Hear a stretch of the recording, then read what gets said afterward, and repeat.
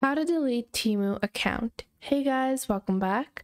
So if you want to delete your Temu account, simply open up your Temu account. Once you've opened up your Temu account, click on the Use section on the bottom bar. Once you open up the Use section, click on Settings on the top right, and once you've clicked on Settings, you are going to go into Account Security in this green button.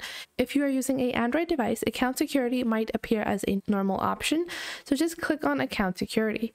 Once you've done that, you're going to scroll down and click on Delete your Temu account. Click on I want to permanently delete my Temu account, and then click on Continue.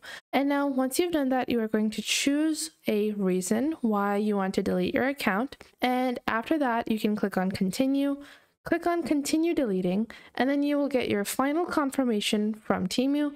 And just like that, you will see that they will give you a verification of identity and you can get a verification code. And after that, your Temu account will be deleted.